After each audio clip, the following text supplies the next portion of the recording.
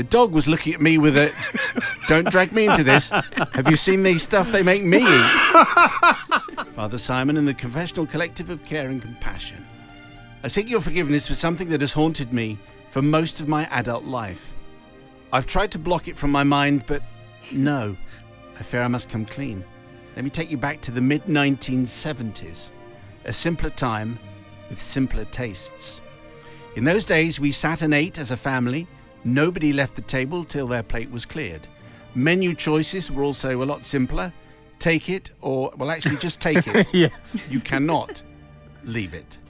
The only food I didn't particularly like back then was mashed potatoes. Remember, we're talking simpler times before potato ricers saved us from lumpy mash. I did not like mashed potatoes, and I absolutely detested lumpy mashed potatoes. On one occasion, our dish of the day came with lumpy mashed potatoes. Oh, no. I could not face them, but Dad was insistent. In a voice that sounded, I'm going to say, like Ray Winston. Oh, again. Even though we lived in Paisley, and he normally sounded like Billy Connolly. Right. He bellowed out the warning. "Well, you're not leaving the table until your plate is cleared, my son." Wow. I couldn't do that as Billy Connolly. No, come you on. couldn't. Dad cleared his plate. Mum cleared her plate. Even my goody two-shoes sister finished the meal. All three left the kitchen table and went next door to watch television, leaving just the dog, me, and a plate of by now cold, lumpy mashed potatoes.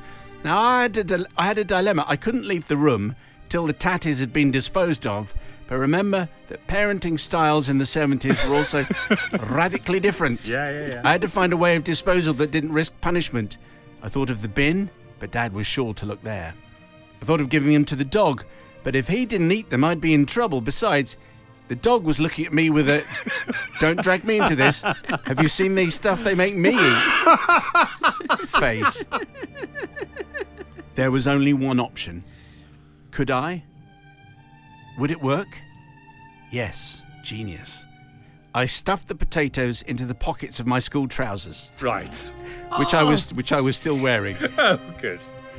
"Finished, Dad!" I shouted through to the next room in my childlike, high-pitched, voice not yet broken, broad Scottish brogue. Of course. Too late for the stage directions. Oh, so unfortunate. The door opened. With a menacing silence, Dad looked at me and then looked at the empty plate. The dog looked away, trying to make himself invisible. The bin was duly opened. Nothing. Dad was baffled. He knew I wouldn't have eaten them. He knew that I knew that he knew. He stared me out, but I did not crack. "Okay, you can leave the table." He reluctantly conceded in a voice sounding like Sir Alex Ferguson, manager of our local football team at the time. Right. Again, too late with the directions there. Oh, dear. No, never mind. I had one remaining problem, though.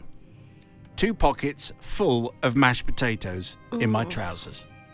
I excused myself and went to the toilet. My walk, though, was a little weird and squelchy. I considered trying to flush them away, but what if they didn't go round the bend? You know what that's like. To get caught out at this stage would mean that not even Esther Ranson could help me.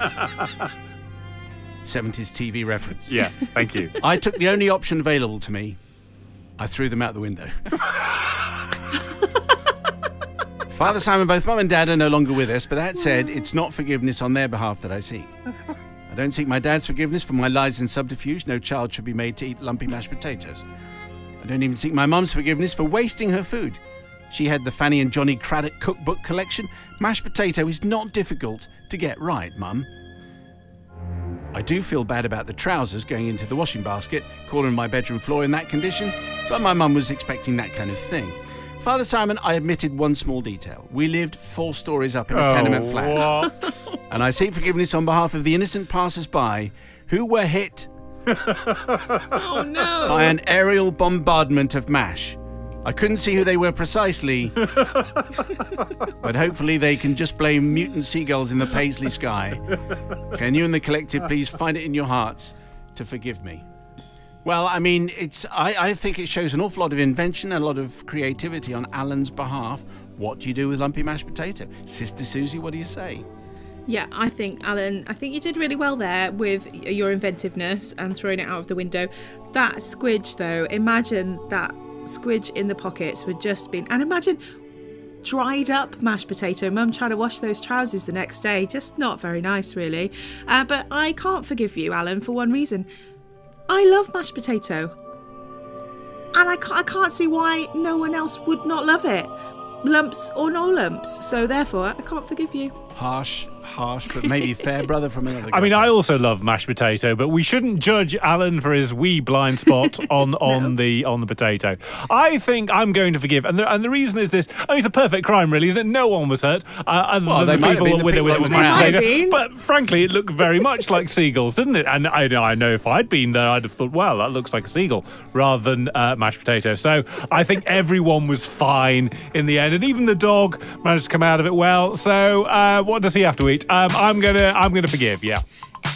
Okay. Well, it's 1-1 in the studio, like it usually is. So it's entirely down to you.